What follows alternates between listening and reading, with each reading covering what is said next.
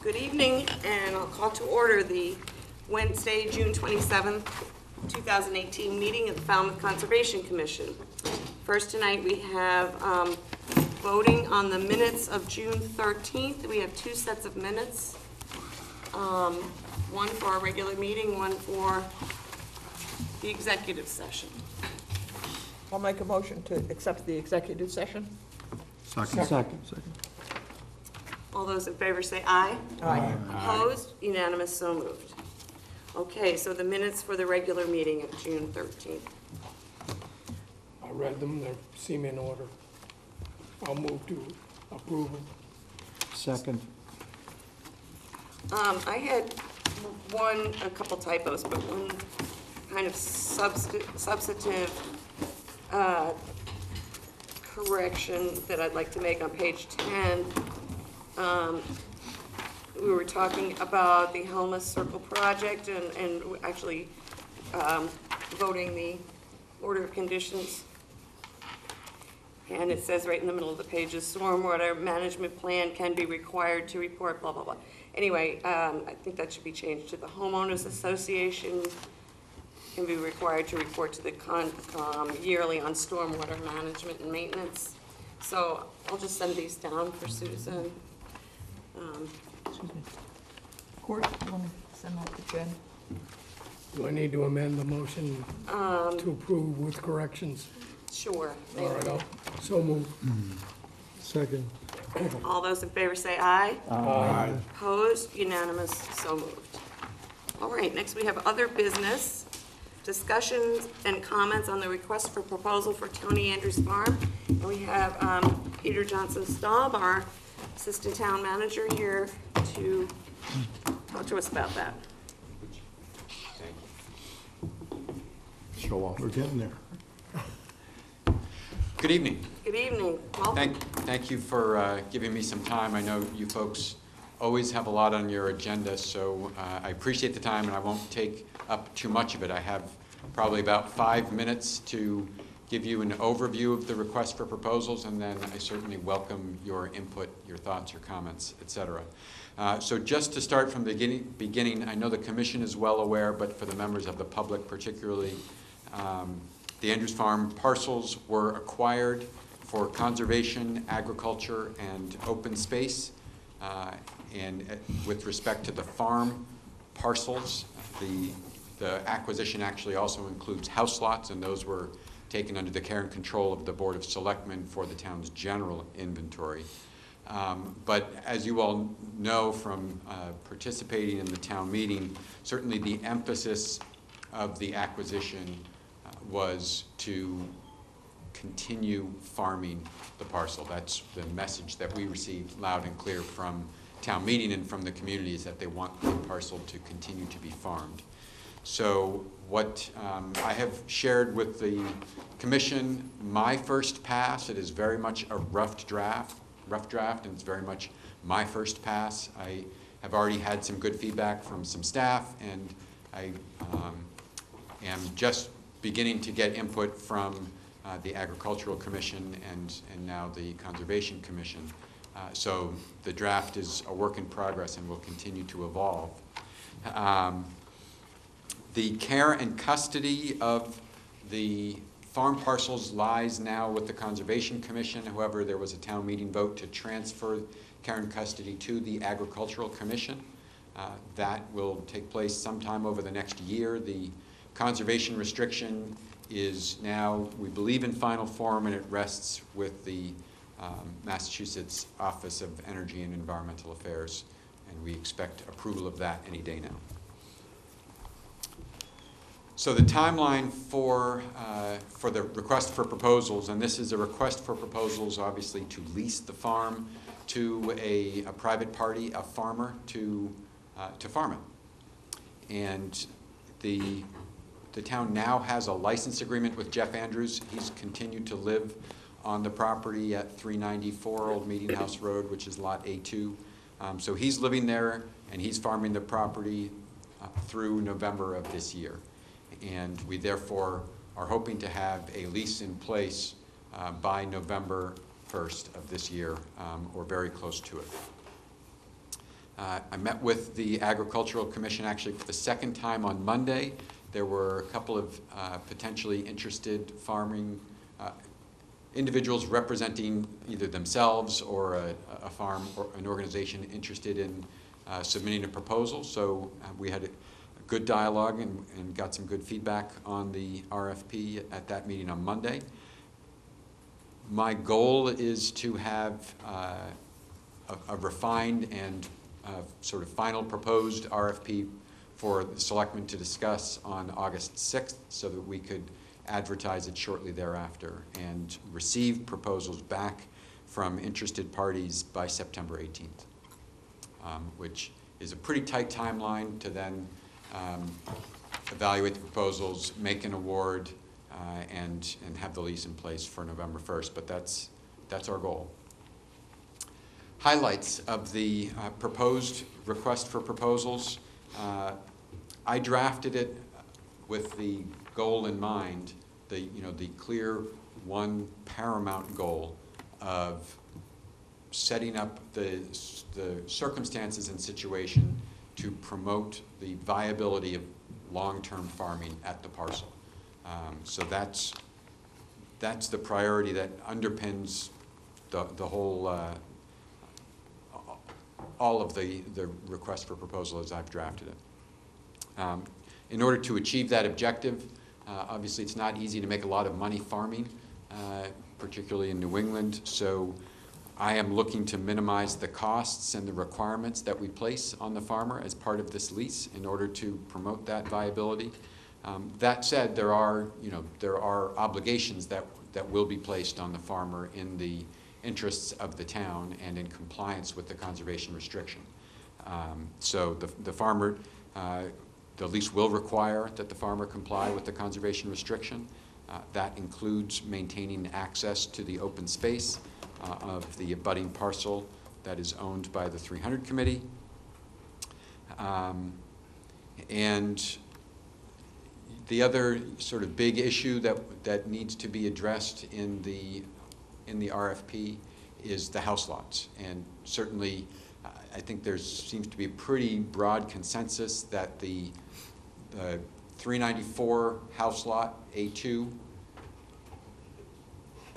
this probably be a good time to show the imagery here. So this is the entire parcel with the, in green is the town property, Andrews Farm, and in yellow outline is what is owned by the 300 Committee. And then the house lots that have been carved out. This lot A3 is the original farmhouse here, and then this is a garage, and these are 3 sheds, or outbuildings as we call them.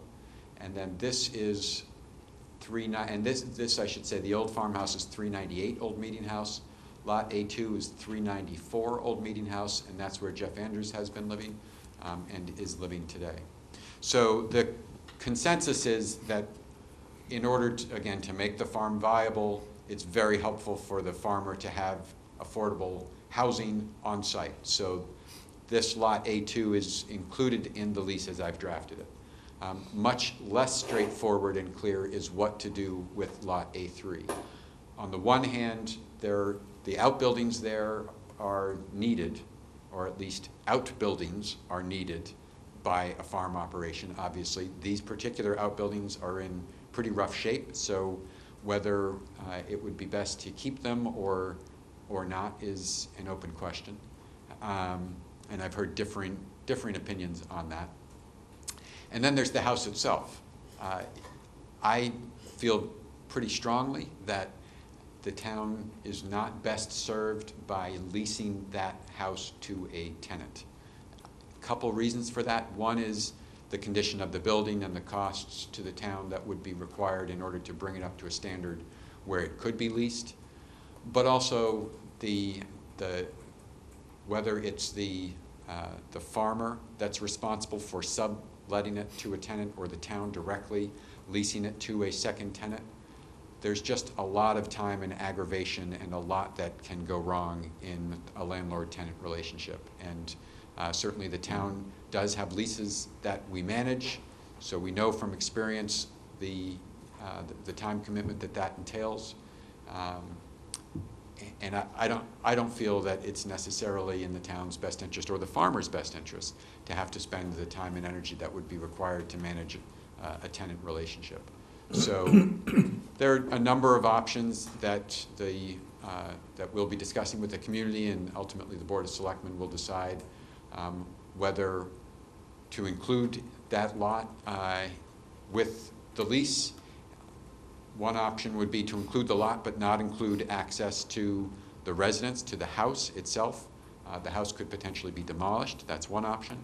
Another option would be to not include that lot in the lease and to explore a sale of the lot and whether that's just a private sale for a residential purpose, with the funds being earmarked to the farm to make investments in the farm to promote the long-term viability of the farm, or, again, to retain it and allow the farmer to access the parcel but not to access the house itself.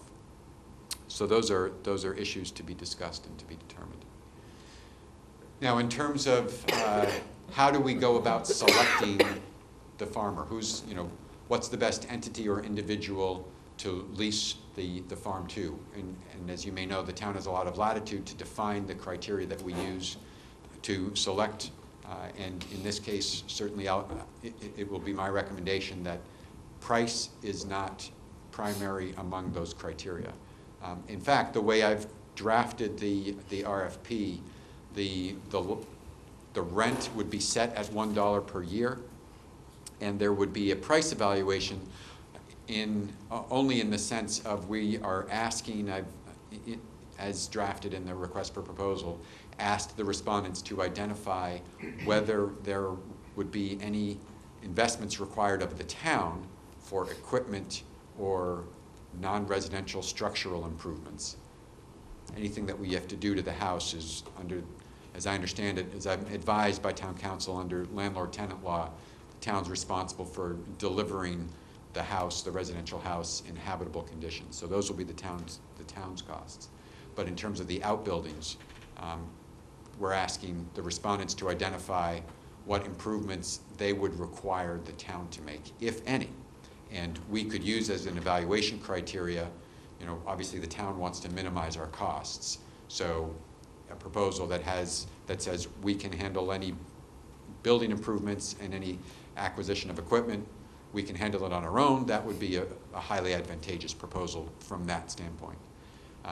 So the criteria that I've outlined, and again, welcoming input from all quarters, the applicant's years of experience farming, just number of years, and then the quality of the applicant's experience. And the way that I've defined that is the experience as the manager director of the farmer. In other words, they either own it or they're leasing it and it's soup to nuts their responsibility, as opposed to someone who works on the farm and is more limited in what their responsibilities are and reporting to someone who owns and manages the farm.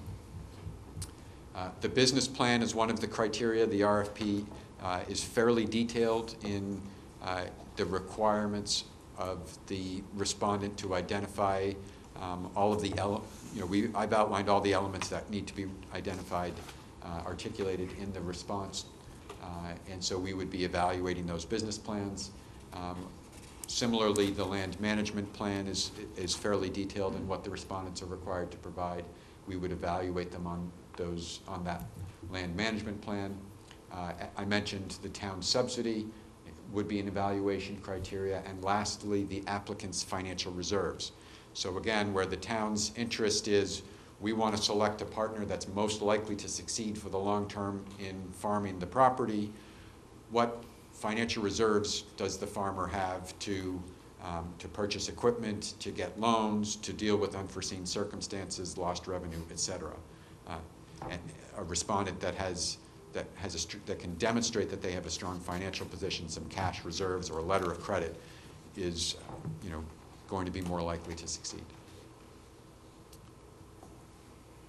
So the approval process, Once the RFP is issued and responses are received, the town manager will be appointing an evaluation committee. We will be looking for representatives on that evaluation committee. I've asked Jen if she would be willing to serve, and she's indicated that she is willing. The Agricultural Commission will be asked to designate a representative, and then we will be looking for some individuals who don't have any connection to potential respondents, who may have agricultural expertise. So we have some ideas about some folks from out of town that might be able to help us with that. That evaluation committee will make a recommendation to the town manager for the most advantageous proposal. The town manager will select and make the final decision as to the party to be awarded, but the lease will need a final approval from the Conservation Commission, because you have care and control of the farmland, and the Board of Selectmen, because they have care and control of the house lots. So that will be a yes or no to award a lease to the party selected by the town manager. So I think that, yeah, that's all I have. And again, I welcome your questions or your thoughts and comments on the draft RFP. Thank you, Peter. I don't know if we have people on the board with questions. Betsy? So, I was gonna get back to you, which I didn't, but I will. I see I have time. I got involved with some other stuff. But I'm just wondering, are you gonna ask for references where you can call up and? Yes, find- absolutely. Okay. Yep. Anybody else down this end? No, I don't. I have a thought in the back of my mind, but I won't bring it up. All right, Mark? Did you say a thought or a plot? No, I don't want to go there. Okay, Jamie has a question. This doesn't go before town meeting. No, no.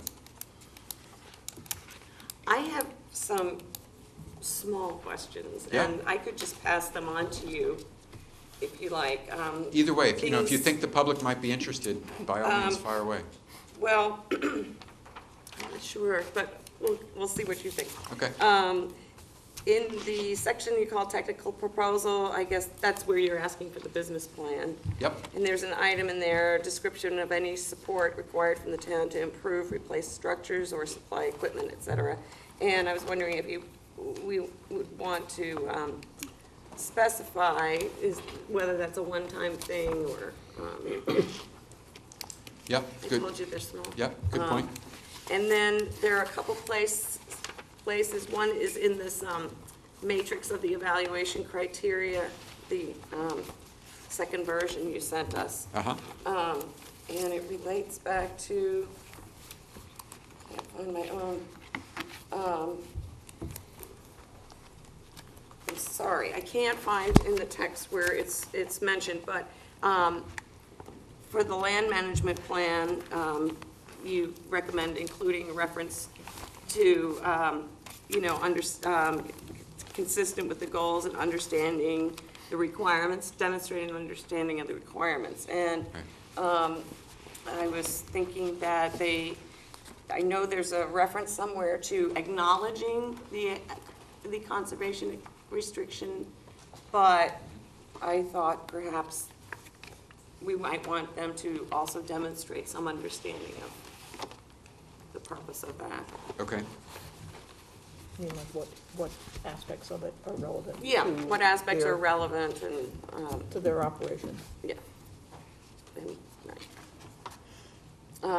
And other than that, just little things that I can pass on to you. I'd appreciate it. Very, very small. I'm an inveterate editor, so. I need it. I appreciate it. Thank you. So, anything else? Jen, did you have anything? No, Okay. not at this time. I'll share any comments I have to Peter and CC. Concom. Thank you. So I'll be making a number of revisions. I've actually made some already, and hoping to have it posted to the website by the end of next week. Great. So the public will be able to get a copy and have a look as well. Good. Thank you. Thank you, Peter. Thank you, Peter. All right. Peter, can you put the lights on as you go out? Since you seem to know how to do it so well. Perfect, thank you. Okay, next we have request for a continuance under a notice of intent, 300 Committee Land Trust, care of Alexandra Zolo, 0 Gifford Street, map 38-09-002-002C, Falmouth, Massachusetts, for permission to replace the boardwalk in the existing footprint and install an educational exhibit panel and associated clearing.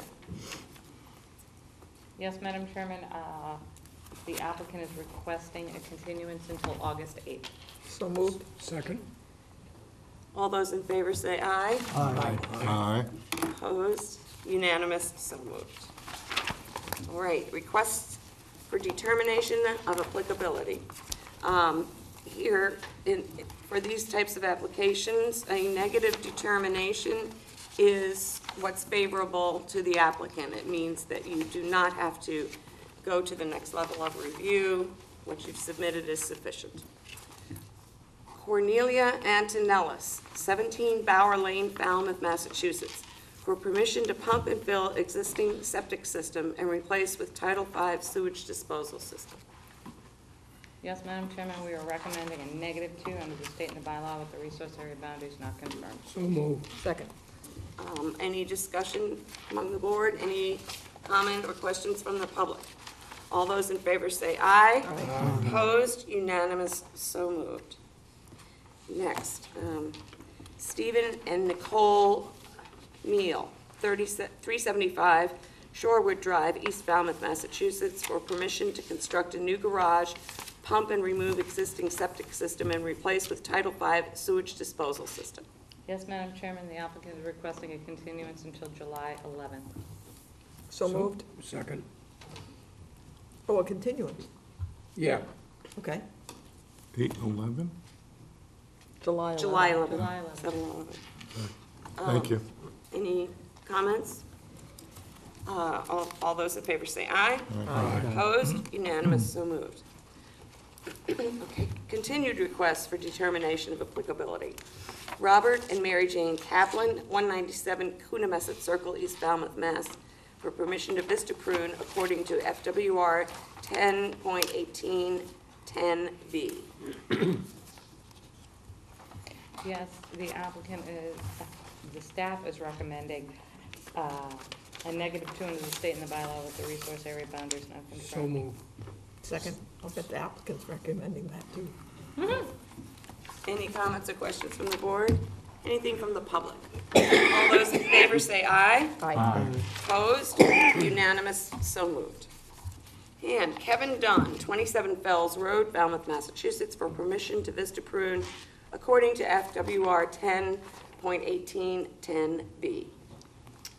Staff is recommending a -2 under the state and the bylaw with the resource area boundaries not confirmed. So moved. Second. Any questions or comments from the board? Anything from the public? All those in favor say aye. Aye. Opposed? Unanimous? So moved. All right, now we move on to hearings under a notice of intent. All hearings of the Falmouth Conservation Commission are held simultaneously under the authorities of the Massachusetts Wetlands Protection Act and the Falmouth Wetlands Bylaw. Although a single decision of the commission is issued, it represents a separate decision under each authority. All right, so first up are the NOIs. Town of Falmouth, Department of Public Works, care of Jim McLaughlin, Chappaquoit Road, map 24-06-03-000, and map 24-06-04-000, West Falmouth, Massachusetts, for permission to repair the currently failed seawall and stone revetment that borders Chappaquoit Road and associated excavating and grading. Thank you, Madam Chair. My Great. name is Jim McLaughlin, Town Engineer, and we have two notices. I know that this is the first of two. Both are prepared by Clyde Coastal And so Trey from Applied Coastal will be going through a presentation on each of them. Chappaquoit Road is a section of public road where the seawall has failed and the pavement has failed, and we're requesting permission to restore that. And on Salt Pond, we're looking to restore the inlet there and improve the tidal flow in and out of the pond. So I'll be happy to answer any questions after Trey's presentation, as Trey will also. So I'll just turn it over to Trey and let him Okay, Okay, show the thank you, project. Jim. Thank you. Good evening. Once again, I am Trey Ruthven from Applied Coastal Research and Engineering. Our first project that we're looking at is Chappaquoit Road. This project is a continuation of the emergency project that the town of Falmouth undertook in 2016, or 2012. On the plan, you can see the area here, the darker area. This area was repaired after emergency damage, similar damage to what's occurring now. This damage is occurring due to the kind of loss of the beach in front of it. The structure was built approximately 70 years ago, at which point the beach was much higher. The beach is lower down. The original design of the concrete seawall and revetment was never anticipated to have the beach lowered to the extent it is. As that beach is lowered, the revetment has fallen down and crumbled. But the bigger issue is that the base of the seawall has become exposed. So actually, if you go to the seaward side of it down the beach at low tide, you can actually see the base of the seawall and actually stick your hand up behind it, which is why we're losing the roadway as it crumbles down and then gets sucked out into the ocean. The project extends from the town beach parking lot here northward through the section that has already been repaired up to the boundary of the next parcel up, which is owned by the Robert Zion Trust. The reason we're including the emergency repair section is if any stones have been moved over that time, it'll allow the revetment to be repaired, but also just the existing section of the revetment will be dismantled slightly just to allow the armor revetment to be weaved together as it comes together. The proposal is to remove the armor stones that currently exist in front from the seaward side, so from the roadway side. You can excavate down, put a new base layer, including geotextile base, and then 3 to 4 ton armor stone. The armor stone will run up to about the existing grade of the roadway, which is approximately 8 feet off the beach. The existing concrete cap on the top will be removed. And then behind, we'll drive a sheet pile down roughly 17 to 18 feet. That'll prevent the toe of the roadway from continuing to wash out. On the crest of that, we'll resurface the roadway and put a wood guardrail in to DOT standards. The repairs will look very similar to what's out there in the repaired section. It'll just take the repairs southward along the beach. The resource areas that we will impact with this project would be coastal and barrier beaches, coastal bank, which would be actually the revetment itself, and then land subject to coastal storm flowage. The revetment will be actually constructed within this existing footprint, so it won't have any adverse impact to the existing beach system. It won't trap any extra littoral sediment or cause any sand starvation, updrift or downdrift of this structure. By covering up the revetment, we'll actually reduce wave reflections off the structure, using the revetment to kind of dissipate that energy. So we anticipate no adverse effects during high water events where you might have storm wave reflection off the structure. Relative to land coastal storm and flowage, the entire Berry Beach under a 100-year storm would be inundated anyways.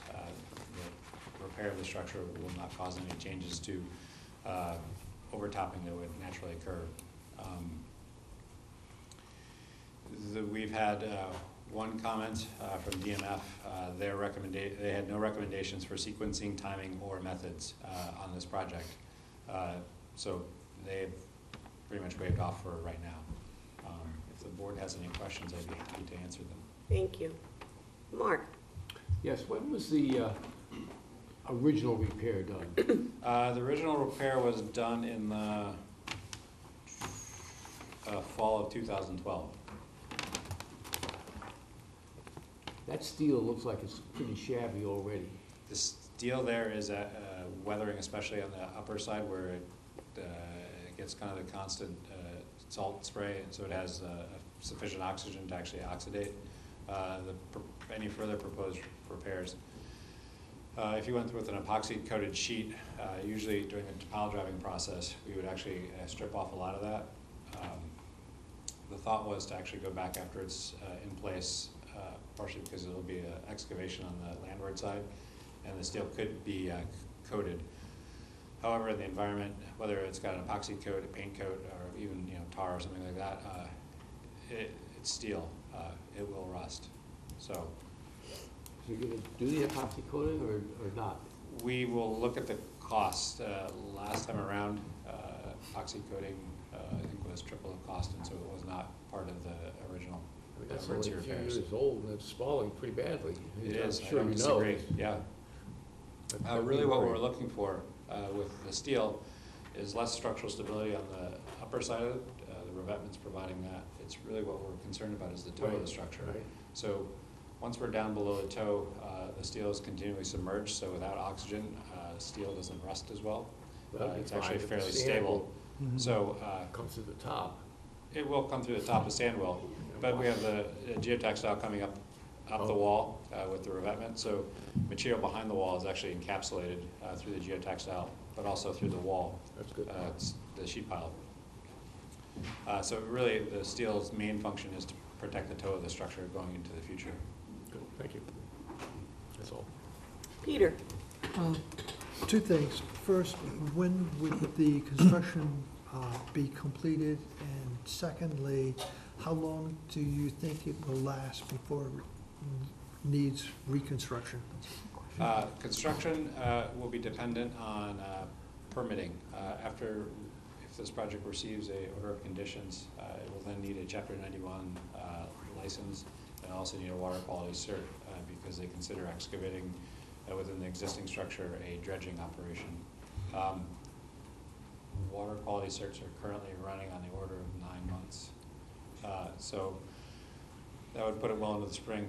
My guess with just talking with the town is that if it actually takes that long, this project would go out the fall of the next year for construction to avoid summer traffic and congestion. That would also allow the town parking lot to be set up as a staging area for construction equipment and actually stockpiling any extra additional rock, steel equipment that might be necessary. Relative to the repairs, I'm expecting the repairs to last another 50 years with the environment that it's in. The biggest threats to the structure would be sea level rise, but the structure would already be overtopped during a significant storm event. Well, the last repair lasted 6 years, right? No, the first repair that was done strictly from the landward side. There was a hole there. They poured, it was concrete, but flowable fill down in there. They did nothing to address actually the toe of the structure. So it was kind of a temporary solution, which had a temporary, lifetime.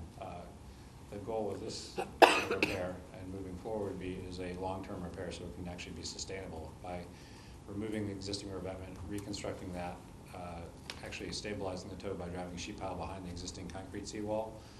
We've kind of stabilized the existing problems that are causing the failures currently, which is why we're down to 1 lane of traffic. Okay, thank you. Thank you, Peter. Steve? Yeah, I'm set, thank you. Jamie? No questions? Betsy? No question. Kevin? Courtney? This is a pretty dynamic area, and if it weren't armored, I suspect you'd see a lot of motion and a lot of loss of area there, and perhaps even turning that really into an island out there, what used to be Hog Island. Two questions. One, in your design, have you factored in predicted accelerated sea level rise? With predicted, if sea level rise, if we get on the upper end of those scales, the entire causeway would be underwater, which would present various problems, not just there, but all around town. So in that level, no, I mean, the roadway would be then unviable. I believe a lot of the And- homes that the road services out that way would also be in jeopardy.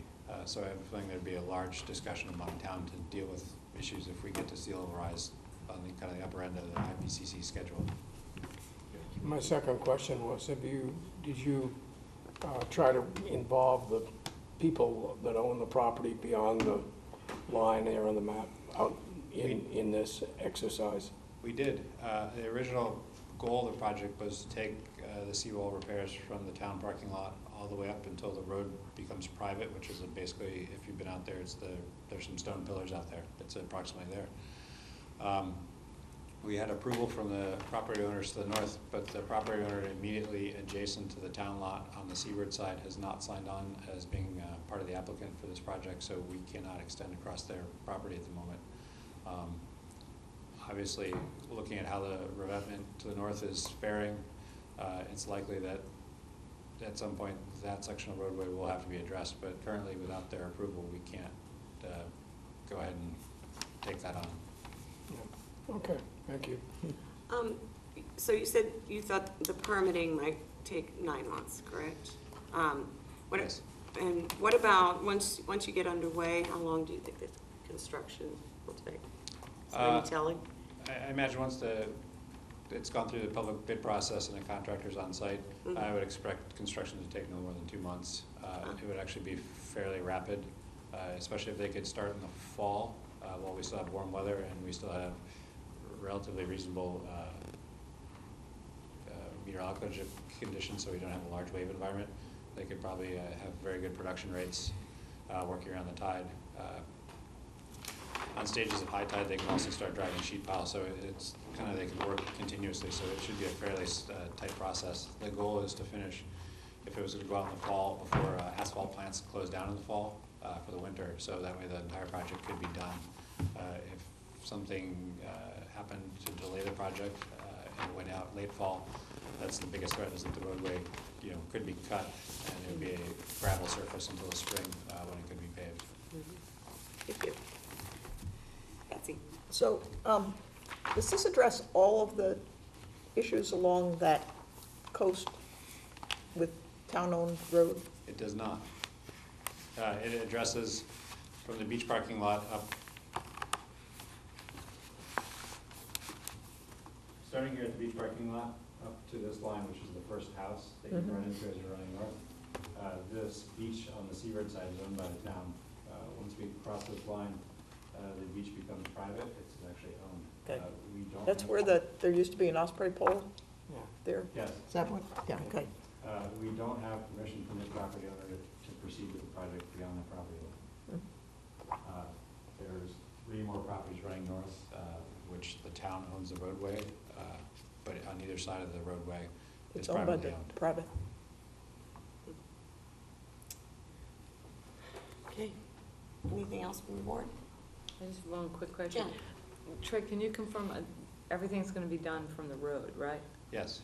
They're not gonna have any machines? There'll be no equipment on the beach. Okay. There'll be obviously laborers on the Yeah, beach yeah, okay. applying geotextiles and Yeah. guiding the equipment above, but the goal is, or the way it's written and the way they actually did the repairs, is that we did not need to put any equipment on the beach. Okay, thank you. You're looking at me. I'll make a motion, close the hearing, and take it under advisement. Second. All right. Anything else from the board at this time? Any questions or comments from the public? This is time for public comment, if you would like to. All right, hearing none. All those in favor of closing the hearing, say aye. Aye. Opposed? Unanimous, so moved. Thank you.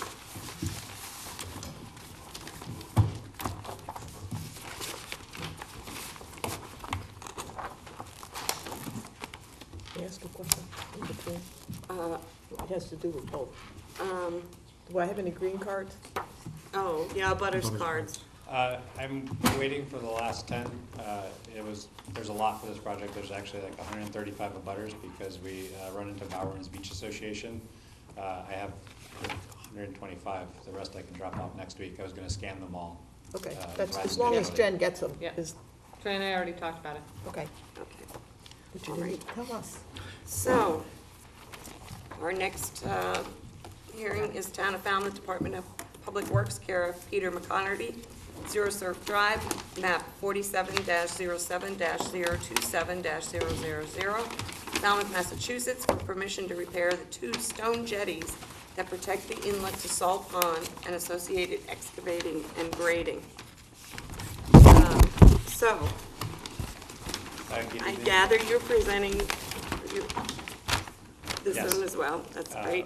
Once again, for the record, I'm Trey from Applied Coastal here on behalf of the Town of Falmouth Public Works Department.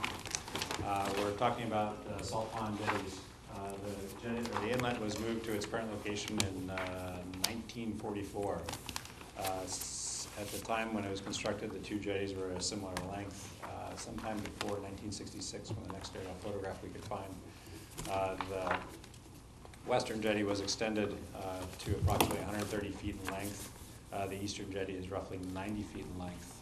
The reason it was likely due to sediment clogging the inlet was Horal drift in this area due to the typical southwest wind in the summer and fall is from west to east, which you can see if you actually go out to the structure, you'll see that there's a good sand fill on the updrift side. The inlet currently, just due to the small tidal prison that exists within Salt Pond, gets dredged on an average of 4 to 5 times a year. Currently, I was out there today, and it needs to be dredged again. Part of the ongoing maintenance that goes on is that there's a fair bit of disruption as they try to dredge, so the stones get dislodged.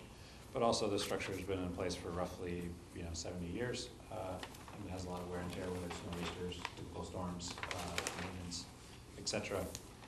The goal of the project is to reconstruct each jetty at the same length, same height, same side slopes as the existing structures. The one key difference would be in the center of the channel. The goal, it currently has a rock bottom or somewhat open, would be to actually place armor stones across the base of the inlet, key them into the structure.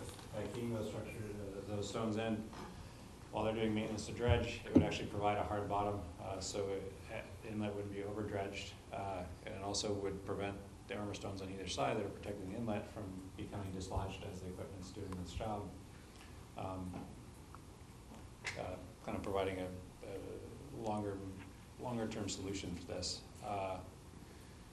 This reconstruction process really won't change the current sediment dynamics during northeast events or even easterly events. We get clogging from seaweed and sand. That's still going to continue. That's all based on the tidal prism of the pond. The only way would be to adjust that would be increase tidal prism, but due to the way the system is laid out, that isn't really feasible. We'd have to move the inlet to another location, which it was historically, which currently has houses on top of it. This project will touch the resource areas of land under the ocean, land under estuaries, under the Falmouth bylaw, Barrier Beach, coastal beach, and land subject to coastal storm flowage. The entire structure is staying within its existing footprint. We're not expecting any changes to the bottom topography in the long term. Sediment transport dynamics along the coastline of Falmouth, or changing coastal storm flowage due to the low-lying nature of Surf Drive and the structures, which are going to be at elevation 5, which is approximately the roadway elevation, which is what they're currently designed at. Any questions from the board? Thank you. Jen? Did DMF comment on this, Trey? I can't remember. Yes. We actually got 2 comment letters. We have a comment letter from Natural Heritage. They were commenting relative to piping plovers and leased terns. They asked for a time of year restriction from April 1st to August 31st. Okay. DMF also commented relative to habitat for shellfish, specifically bay scallops, alewife, white perch, and American eel. They requested a time of year restriction from March 15th to June 15th. However, they said work could be conducted within the time of year restriction under the direct supervision of the shellfish constable. Okay. That's it. Courtney? No questions. Kevin? No questions. Betsy? No question. Jamie? If you address this, I didn't catch it. No plans to widen the inlet? No plans to widen the inlet. Actually, widening the inlet would actually increase the amount of sedimentation that goes on by reducing the flow flow of velocity is coming out. So, Thank you. That's all. No questions. No questions. Peter? No questions. No questions. Well, that was easy, so far, anyway. Make a motion to close the hearing and take it under advisement. Second. All right, nothing else from the board? Anything from the public? Anyone would like to comment or question? All right, hearing nothing. All those in favor of closing the hearing, say aye. Aye. Opposed? Unanimous, so moved. Thank you very much, and please don't forget the abutters cards, they're important. no problem. The abutter cards for this are already in the. Oh, they are, good, okay. Jen, do you need copies of the letters? I have copies if you want, or I can send you a digital version. Just send me digital version. Right. Send him, and he gave us a scanned, Oh, it's a scan of the, oh, there they are, okay, yeah, great, thank you. I like them that way. Hmm? I like them that way. Yeah. Takes up much less room in the drawer. Thank you, right? Trey, thank you, Jim. Thank you. Right? Okay, so 9 months. to the get 300 Committee Land Trust has been continued to August 8th. Yeah. So we move on to Peter and Ann Brundrett, 27 Sunfish Lane, East Falmouth, Massachusetts, for permission to raise RAZE and rebuild the existing cottage, upgrade the septic system, construct a driveway, and the associated clearing, excavating, grading, and landscaping. Good evening, Tom.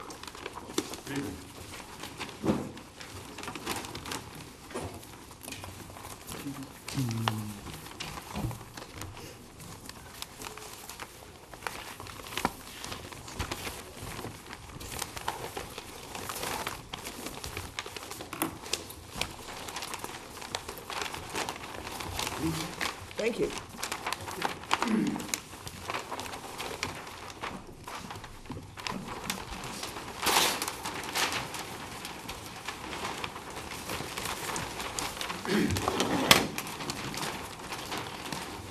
Thank you. For the record, my name is Tom Bunker, BSS Design, representing Peter and Ann Brundrett. This application I should say that it's to partially reconstruct because it's not to raise completely. They do want to retain the existing foundation because they don't want to have to redo the whole thing. But the property is located here on the south end of Crooked Pond, 47,500 square feet. A small two-bedroom house built in there around 1920. Lot has frontage on Sunfish Lane, which is down here. The address is Sunfish Lane. But at the moment, no physical access. If you've been up there, there is a small old way that cut through here. The old concrete mixer in the way right here, and then it goes out to Jagat Road. And so I'll state up front that the intent of this, the timing is to build the new driveway to the house first. If you have a letter in your file from an abutter requesting that be clarified. So I'll say that up front. I'll say one other thing up front, that we filed with the Natural Heritage people and have not heard back, so we'll expect to request the continuance. Not expecting it to be closed tonight. Crooked Pond is in a Zone 2. The wetland bordering the pond therefore has a 100-foot Zone A setback, which I've highlighted right through here.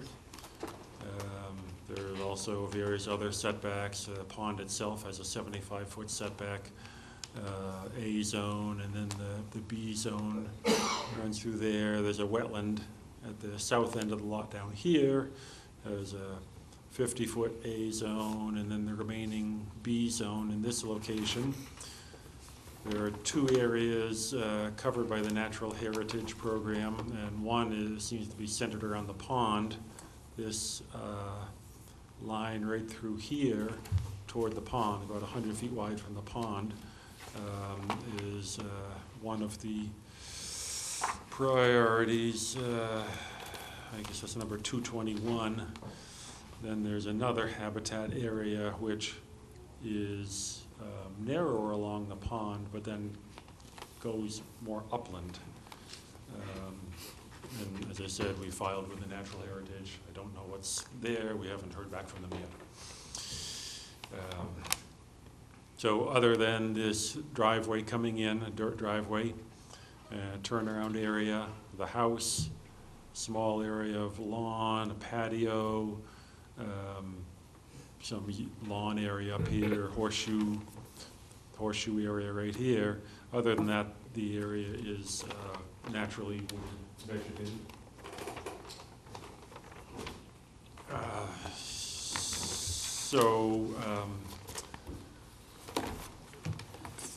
This area, building the access from Sunfish Lane, it will come up here between the two, the A and the B zones on the two sides, is up through here. And most of this is not in the natural heritage area either, but when you get to this point, this new driveway is in the zone A. This amount of expansion of the house is in the zone A. So I have a calculation up here. And so what we've done is planting this area, this old driveway, which is certainly much closer to the pond in the resource area than the new little bit of driveway here. This area of the driveway will be planted with the native vegetation. And that amount right to there balances the increase in coverage in the zone A by the house and this driveway. And then, as I said, this part of the driveway is not in the natural heritage, except for I think a little bit at the end right here, and not within either A or B zones of the conservation regulations. So, I'd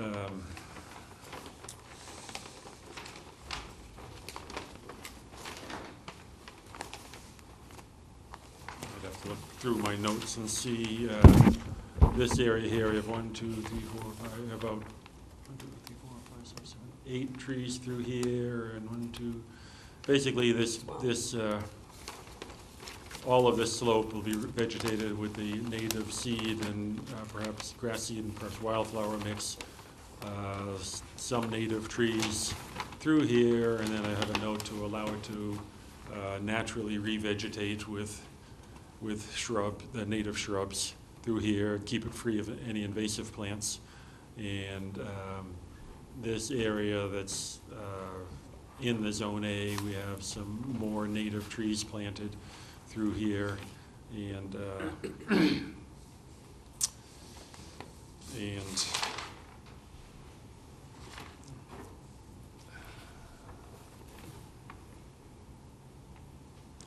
trying to say, I guess all of the native shrub planting was up here, but this too have some native trees, and this all of this sloped area along the driveway will be allowed to revegetate naturally, under the canopy of native trees, allowed to revegetate with the native shrubs.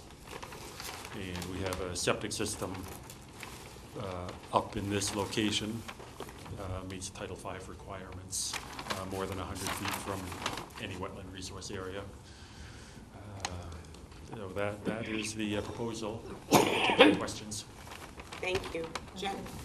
Tom, can you just go through your construction sequencing? Are you gonna put the septic in and then build the road, or build the road so you can do construction on the house and then put the septic system in? The road first. I mean, the septic is made out of H20, but there's no point putting that in first. We'll just do the road from here in. So that'll be your construction access? Yes, construction access is coming from Sunfish Lane through here, and not through this other area. Okay.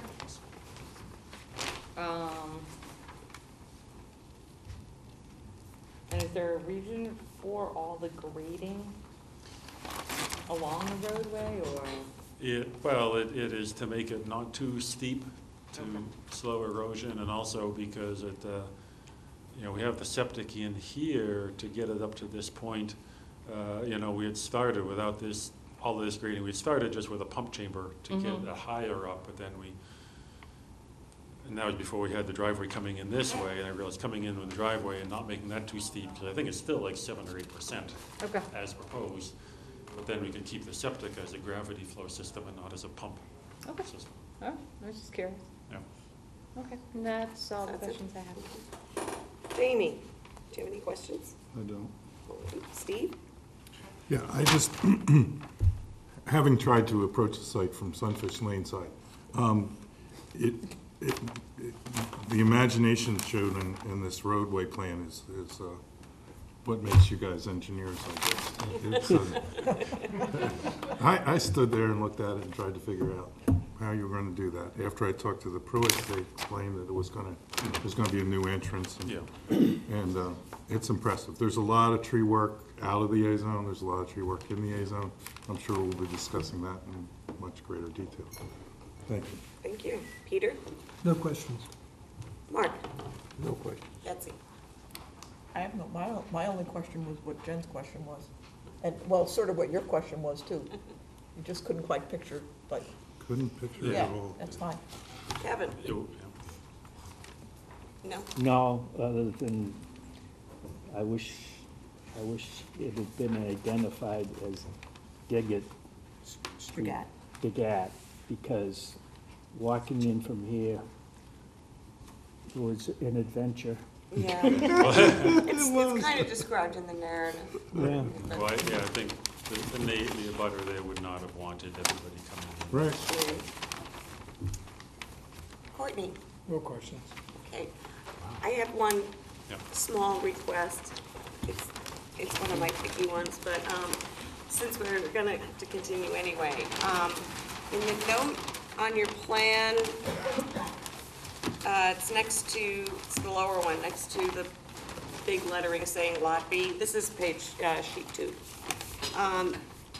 You're pointing to native trees to be planted, and it seems to me that there are gonna be 8 in the current driveway, and I think 12 down in the southwest part there. And I was just wondering if you could, in either 1 or 2 notes, either the one that's here or that, plus another one up top, indicate how many trees we're talking about, because I think that would simplify things at Right. compliance. I should have, because I didn't know myself right now. I didn't really look. Okay. Thank you. Amazing.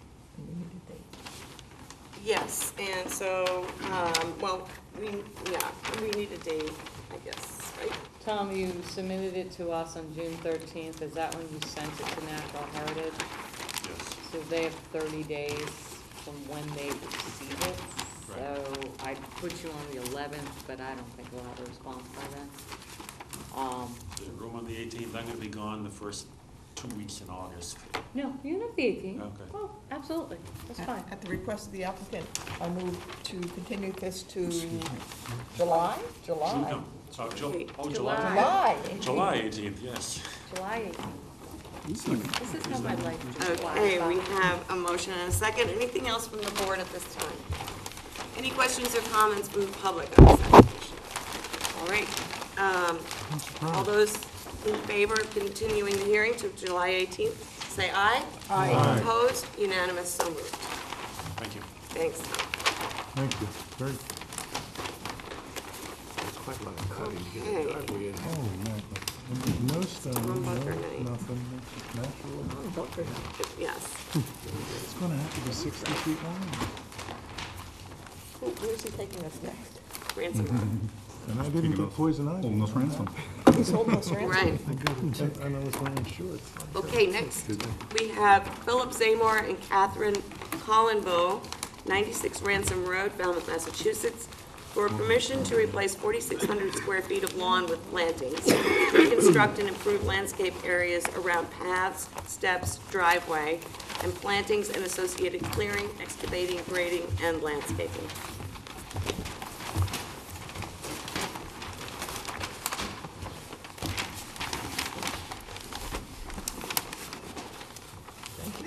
Ooh, slim. Yeah.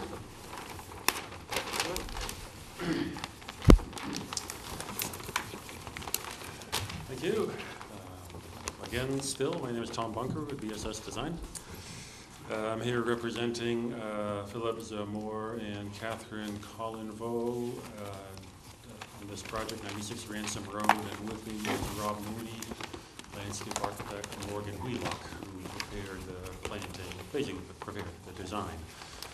So I'll get started with my crude drawings and better plans. And I'll owe you an updated plan, because as I was looking at this, I realized I didn't have the flags, the wetland flags labeled on this. LEC did flag the plans, but somehow I got left off.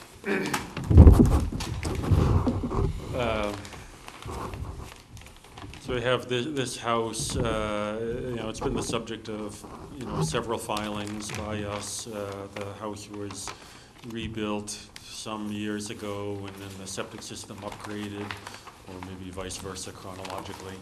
And now the house and the septic, the driveway are all staying the same, but the landscape is being redone. So this was a hard plan to draw and convey and to stake on the property, because it's kind of all over the place. What I've drawn here, well, I'll get started. We have the Oyster Pond through here. Coastal Bank comes way up, basically up to here, the Coastal Bank. This purple line is another project that's partially in the natural heritage endangered species. But on this one, we sent that in basically requesting an exemption, because you can expand an existing landscape in previously disturbed areas, and that's what's going on here.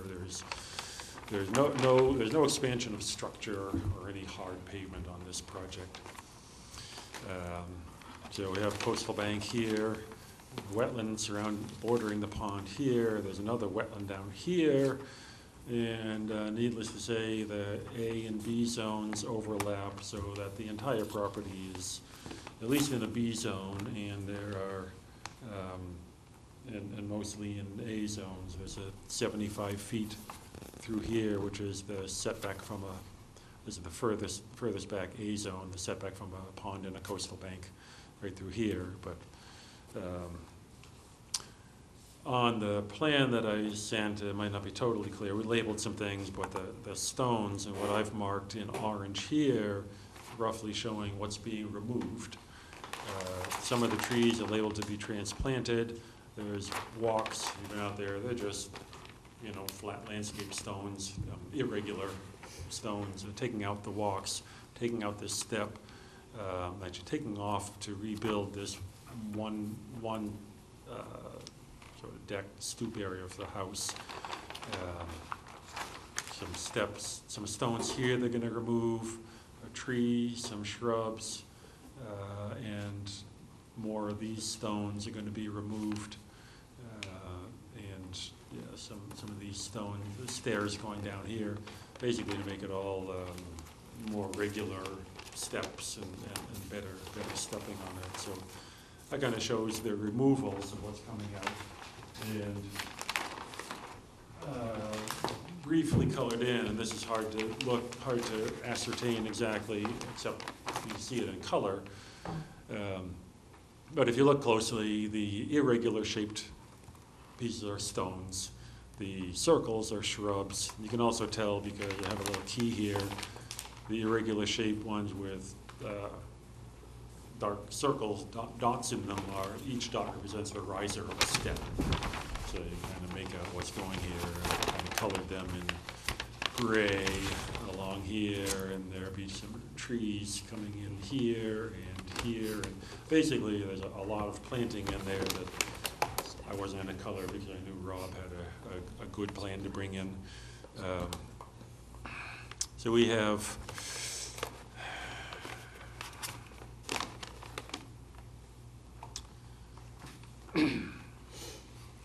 so there's an increase. Stones are hard to measure the area, but I figured there's about an increase of 750 square feet of more stone, and probably is mostly right in here. There's a patio, sort of a patio with a fire pit. About 750 square feet more coverage in Zone A, which would require 2,250 square feet of native shrub planting. More than that is proposed on this plan. So I'll leave it with that introduction, and then Rob can talk more about plants and whatever else is going on there. Okay, thanks, Tom.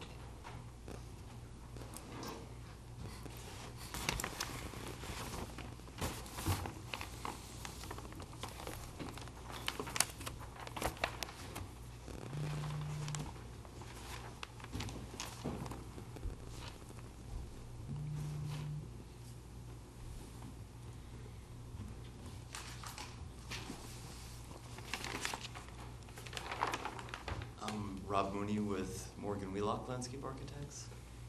And I think as Tom had mentioned, we're looking to basically replace, pretty much in place, the stepping stones around the perimeter of the house with some additions to or replacement of some of the landings, and then really look to fill the site with kind of native and naturalized plantings and reduce the lawn.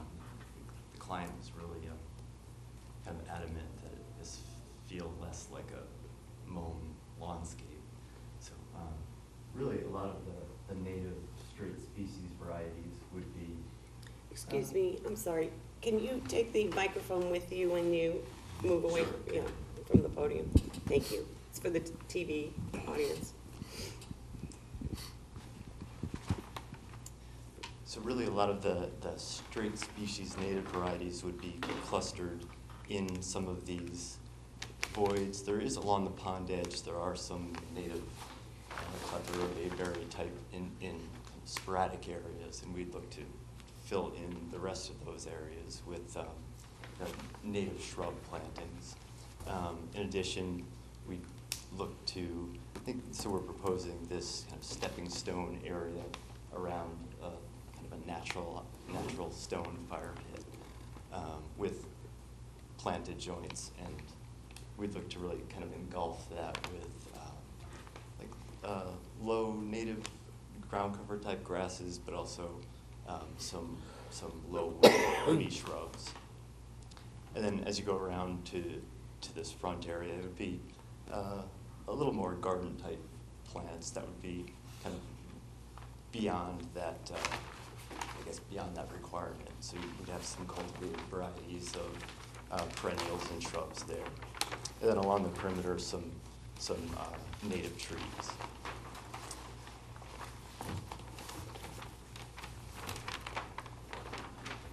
I think that's kind of the broad overview of the planting portion. Would you mind putting up your photographs on the easels for a minute and just get a sense of that? And I gather that's okay. It's nice.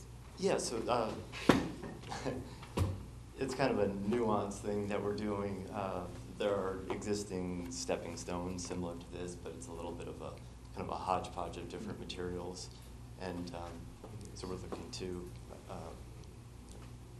craft into the hillside a little bit more comfortable steps, and I think there's 3 or 4 different types of stones there, and really kind of put things back in place, with the exception of this little area here. And then all of the paving stones would be either lawn in some areas, but in other areas like a planted ground cover. And then really looking along these hillsides to get this kind of full native type appearance and effect with not only the native shrubs, but also this understory of ferns and herbaceous material. Great, thank you. Jen. Just a couple of things. Sir, and I forget your name, I'm sorry. Rob. Rob, I met with you and a colleague? Yes. Yes, I did. Okay.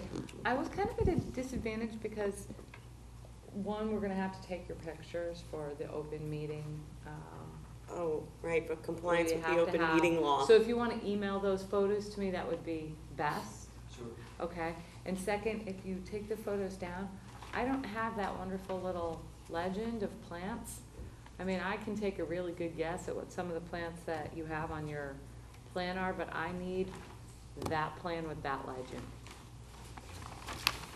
Oh, this legend here. Yeah, see, so I'm gonna need to be able to look at that again with your legend, so I can see what types of plants you have. And I thought when I had met with you, I may have missed it, but I thought, on your plan, it would be really helpful to me to have your setbacks on it from the pond, so the wetland setbacks, like Tom has his on his plan. If you could put those on your plan, that would be helpful to evaluate it. Okay? And just, one thing, Tom, on your plan, I need your square foot difference. You're missing your, are you missing your, more or less, your mitigation? And I understand that this is kind of difficult, so, I mean, I would be fine with approximately. I mean, I understand it's very difficult to go out and measure each and every one. I would never do that to your guys. No one ever does that, Yeah, I do know. they? So Rob, just a quick question. Why aren't you removing the burning bush along the water? We would be happy to. Yes, I would be happy if you would remove it as well as the root. That would be great. And if we could just have that revised plan, and that way I can evaluate it a little bit more thoroughly. And that was it. I mean, it's a really nice design. I understand what you're trying to do. I just have to be able to know what kind of plans you're putting in. Right. And the other thing is, anything that's presented at the hearing has to come into the file. So if that's new information, we need a version that can go in the file. So I can, Tom can give you our email address, and you can email those to me, before the next hearing.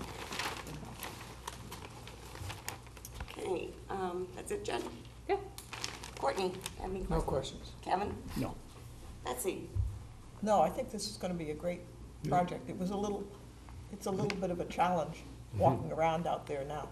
I mean, I would say it's more, a hazard for people who live there, especially at night, who are trying to get around. Yes, it is. But it's a beautiful site, and it'll be nice. Jamie? Pretty aggressive. How long do you think it's gonna take? I'm just curious. Yeah, a month and a half. Nice. Steve? No question. Peter? No? Mark? No? I don't have any questions either. Well, if nobody has any questions, I mean, I'd be fine evaluating. I mean, I'm pretty sure I know what most of these little, I'd say 95% of what the symbols are. If the board wanted to close the hearing, as long as that plan was submitted to me, so we Yeah. had something. You can I'm fine. condition how you're gonna deal with it. Yeah, I can condition that. So Great. Rob, if you could, and I actually have that one, that would be great. And if you could send me those pictures via email and also a copy of the plan via email with the legend on it, that would be great. Thank you. And you want the wetland resources, don't you want the setbacks? The setbacks, Oh. yeah, a new plan with the setbacks. Yeah, a new plan with the setbacks, that'd be fine. So this all can be done without continuing it? Yeah, that'll be done without Okay. continuing. Fine, We can condition all that. yeah. I'm fine with that. So I'll make a motion to close the hearing and take it up. Did we go all the way down? Yes, Yep. we did. Take it under advisement? Second. All right. But I have a comment. You And know I what was, you say. yes. Tom, I want a new plan from Anything you else as from well. the board? I was so disappointed that Tom didn't give us a colored plan, because we know he's capable. Oh, boy. Oh.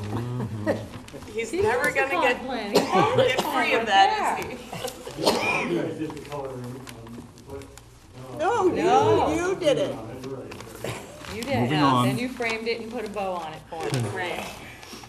Tom's Van Gogh. Actually, he knows not to do that.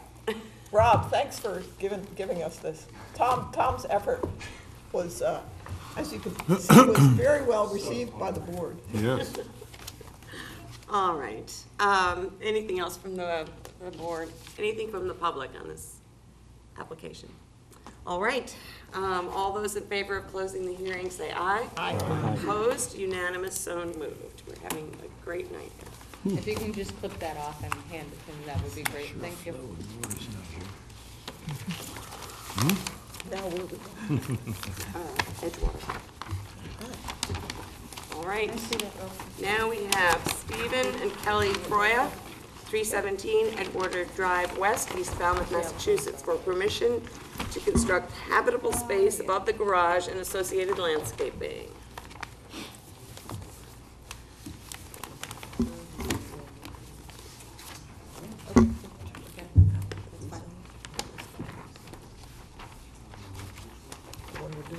Edgewater. Look at it. Pretty sure it is. I'll look before I get the question. What are you guys doing? You see the Falmouth visa? Yeah. You see it? It's telltale.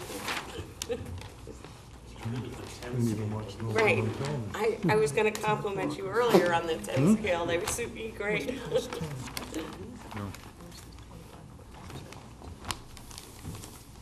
Oh, you're right. This one. I think she might be right, Tom. What?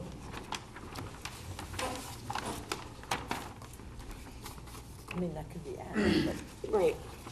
I can't even see it. but it isn't on there, that's why you can't see it. No. It's, Oh, wait. Oh, wait. yeah. It's No, the- I got it. It's right there. This is right. This is the, this is the. It shoots right through the house. Seawood one. The V zone goes through the house, and the Falmouth V zone goes just landward of the This is porch the that's photo. being added. There's the one. Yeah. Okay, for the record, my name is Tom Bunker, DSS Design. We prepared this plan for Stephen and Kelly Correa. That's it. Property is on Edgewater Drive West, number 317, fronts on Eel Pond, which is tidal. And there's a nice salt marsh area through here. They have a licensed dock, pier in Eel Pond, which needed to be fixed this spring after the ice damage. So an existing house in this location, been there a long time, and a shed over here. They have, if you went out there, grass paved type pavers, concrete block with holes in them that catch water and sometimes allow grass to grow up through. We do have through here velocity zone VE elevation 14 runs through the house. And there is, yes, a label down here, 25-foot Falmouth VE zone. And the reason we can't find it, because you said it's a 10 scale, so it's 2.5 inches apart. Double the distance that you're used to looking for of Falmouth VE zone. So there's very little. We're here before you mainly because of the two things. One, this area above the garage, I wanted to add the space above that, so there's no increase in footprint area of the house due to that construction. That's just the expansion of the family room in that location. There are no new rooms being added.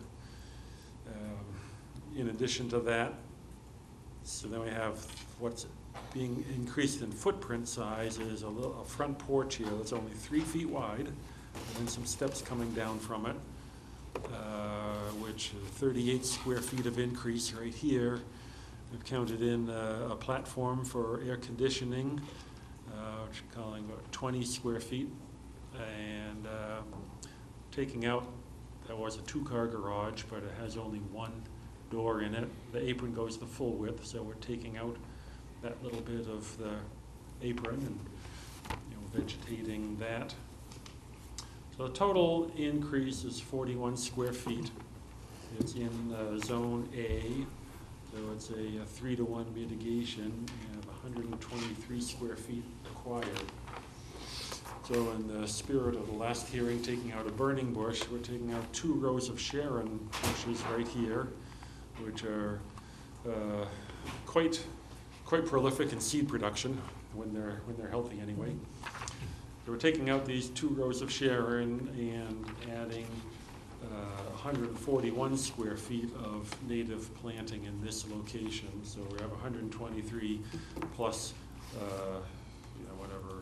18 more square feet to make up for the 2 rows of Sharons that are being removed.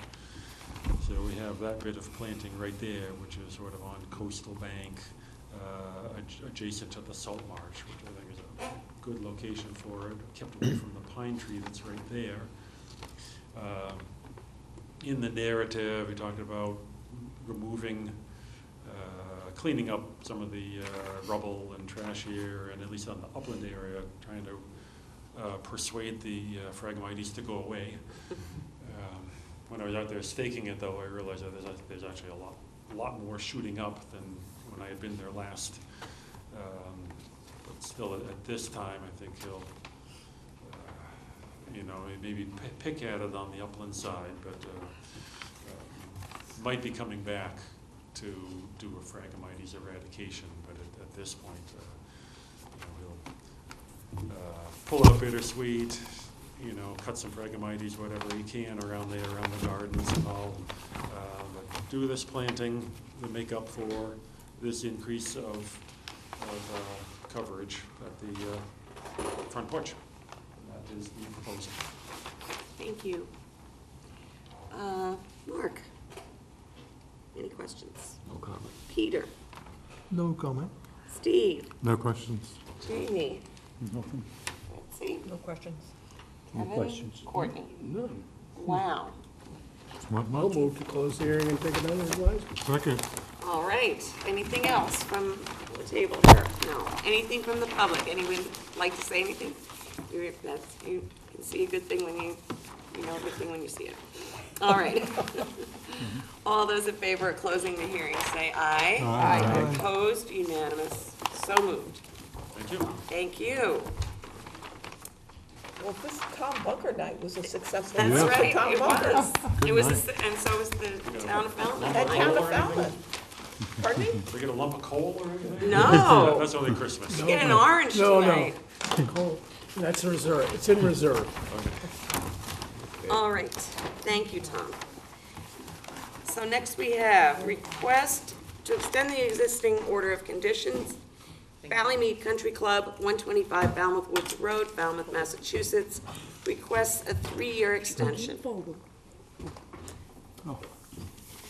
Yes, Madam Chairman, the staff is recommending a 3-year extension for the country club. This was reviewed under your bylaw only, so that's why you don't have a form to sign. We'll send a letter. What's the project? It's a golf course. Golf. Oh, that, right, okay, I mean, right. They were relocating Right, buffers I and remember now. paths. Yep. Yeah. Okay. Okay, all those in favor say aye. Aye. Opposed? Unanimous, so moved. Nobody made a motion. I'll make a motion. Oh, Oh, I'm sorry. I'll make the motion. I'll second it. All right, all those in favor of granting the 3-year extension, say aye. Aye. Opposed, unanimous, so moved. All right, now we move on to voting orders of conditions. First, we have 104 Penzance Road. Okay, hang on one second. What's Churchill? Penzance, Something? do you want? Madam Chair, Yes. I'm not on the quorum for these, but I plan to listen to the discussion, if that's all right with the chair. That's fine with me. Thank you. Just fine. So Susan will know to leave you off the Yes, the thank you. voting. I thought he was asking permission to leave. So did I. What any sensible Madam person Chairman, would do. there's something that I need to grab downstairs for They're one of pretty these interesting. from Pat. I forgot to Can grab we take a that. break? Can we just do a recess real quick? Yes. Thank you. Do we have this file? I have the form, Susan, and you can have them so you can Okay, good. compare. So if we can just take a 30-minute recess. I have to grab All it. right, we're gonna take a, what, 4-minute break? Yeah, I just have to print that. So that we 4 can minutes? get something we need from the office. Sorry, it was just I have, no, I have. That's fine, that's fine.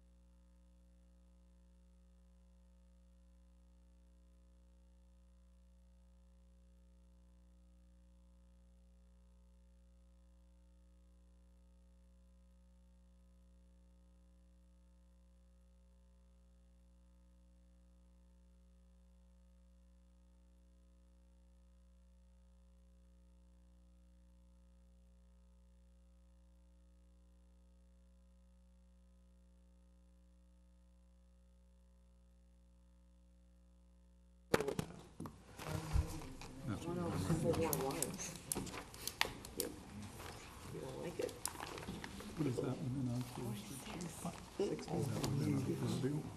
in One big, Yes, it doesn't matter. and it will It doesn't shield make it sunlight, confused. keep the You temperature. know, if somebody else is going to be affected, they Well, Hawaii's trying. Yeah, okay. Wanna read that again? Somebody yawned to me. All right, covering it are we ready? Oh, no, we're not ready. Oh, well, maybe we are. Still doing it? Courtney, I think we could be ready.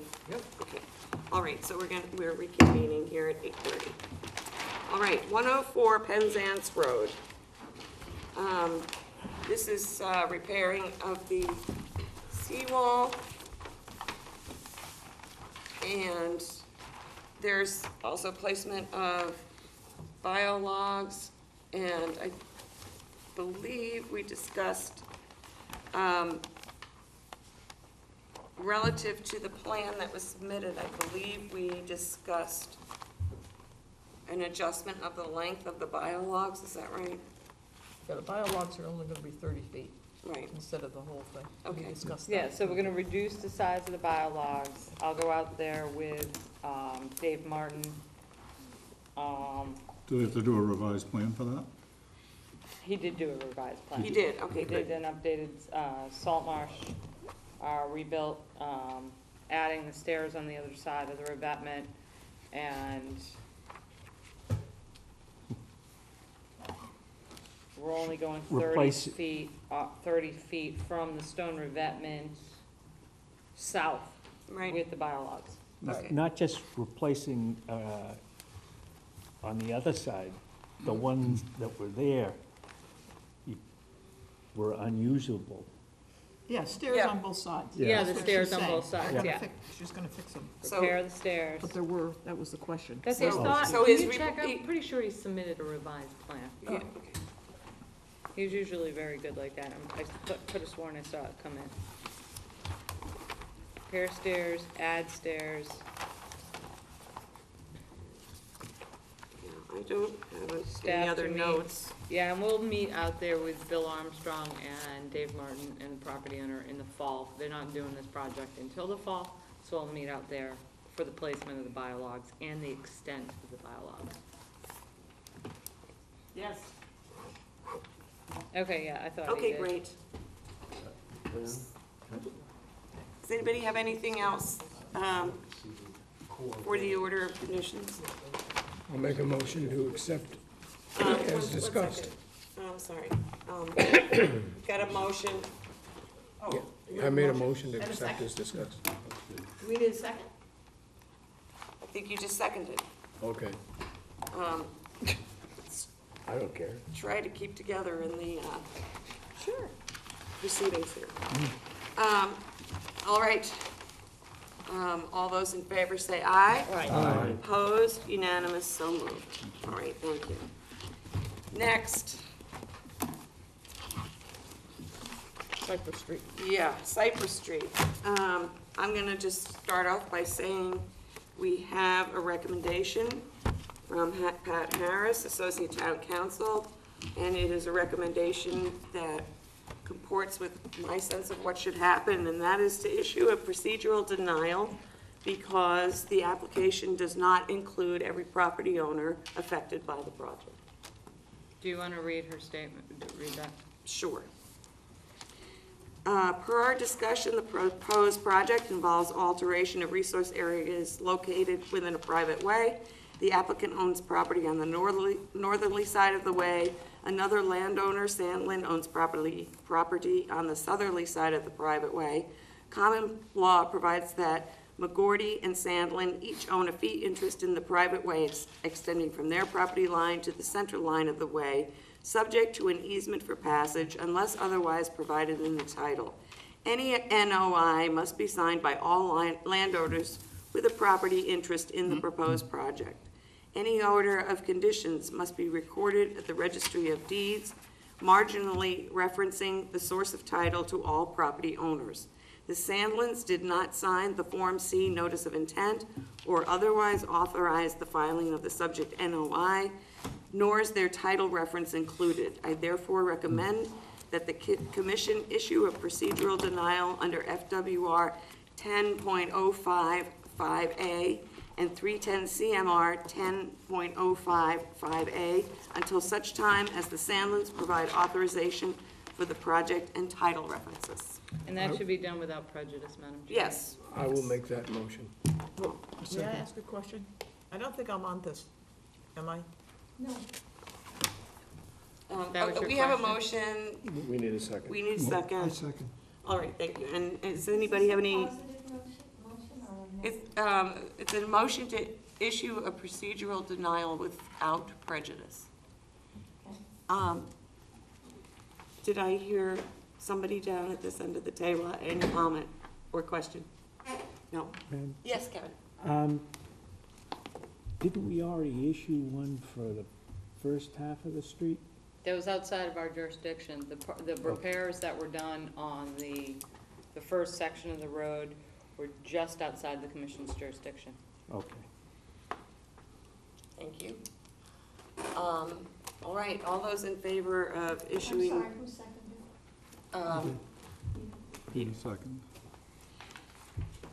All those in favor of issuing the procedural denial, please say aye. Aye. Opposed? Unanimous, so moved.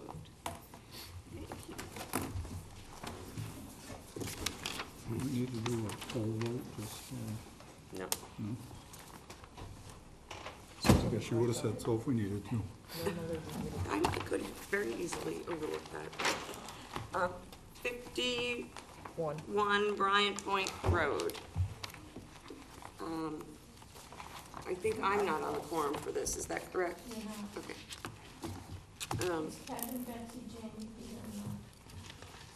Okay. So, I have nothing to say, but go to it. But does anybody else have anything to say on this?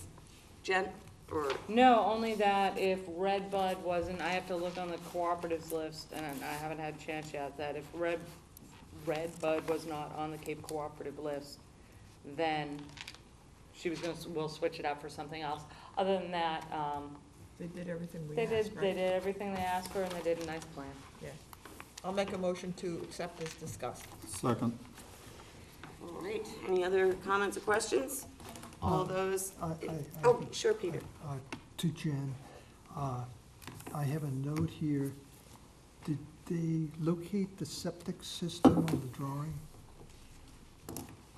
Approximate location of septic system. So the septic system, if you look at the plan revised June 5th, they did locate the approximate location of the existing septic system. It's right off that first covered porch. Okay. Okay? And do the blue flags and the engineer's drawing eventually matched up? They did. And there was a discussion about maybe a railing. Oh, a single rail fence along the edge of the plantings? Yes. Yep, okay. Thank you, Peter. And did they reduce the deck?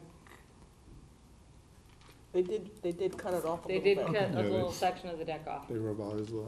Yeah. Okay, Yep. that's it. Thank you. Anything else? You have trouble reading your writing?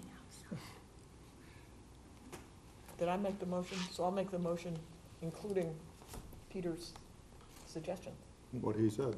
Second. including what Peter said. All right. Anything else? No. All those in favor say aye. Aye. Opposed? Unanimous, so moved. 46 Waterside Drive. This turned into just a really big restoration planting scheme. Sure did. Oh, yeah. Because the septic system, the upgrade to the system was removed. So Wilkinson met with the staff. He met Mark and Brendan. They kind of talked about the concerns that the staff have. Seth revised the plan, and the staff was happy with it. Is this a voluntary wetland restoration? We don't have any regulations that requires them to do wetland Yeah, I mean, but it's restoration. not So- because of Kind of some kind of enforcement or- enforcement. Leftover. Wow, No. isn't that I mean, nice? there are some small, and those were outlined in the Small compliance presentation. things, right? Really small compliance issues, but, no. Yeah, it's nice. It'll be a nice It'll be a very, very nice functioning wetland project. again. Okay, Susan, so is the quorum everybody but Steve and me? Yep, Courtney, Betsy, Mary, no, you're on. Oh, that's right, I am, I'm sorry. Courtney, Betsy, Mary, Jamie, Kathy, and Mark. I was stuck on the last one. We're beyond that. We're beyond that. Do we have the motion? I'll make the motion. The motion to accept is discussed. Second. All right, all those in favor say aye. Aye. Opposed, unanimous, so moved. Terrific. 91 Bywater Court. Oh. Trees in the, trees with the mitigation planting. All right, hang on, I can't write as fast as you guys can think sometimes. Peter had some great ideas about the protecting the tree. Uh-huh. We also are gonna wanna specify the spacing. Yep, I've On got this that. one? Tighten up the spacing, add two trees, hand dig expansions, no dense grade near oak in area one.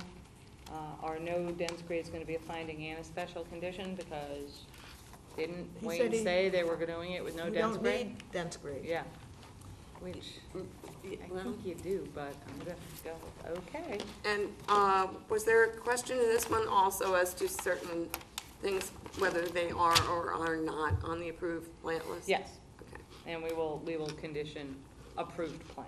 Okay. Anything else? Oh, Courtney. I understand this commission's concern about dense grade, but, you know, as a practical matter, you really do need a stable substrate, and it does perk.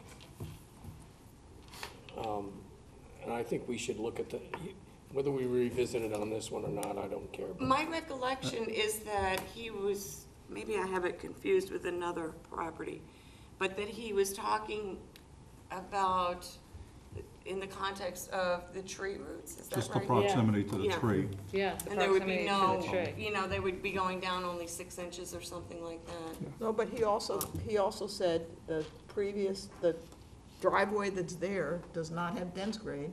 And Right, he said he they're not did. asking for dense grade. We don't need dense grade. No, and certain soils are stable enough to, you know, It's not so like that's we're fine. not requiring them with, Courtney, it's not like we're prohibiting them from putting there. We asked the question because we were afraid of the oak roots.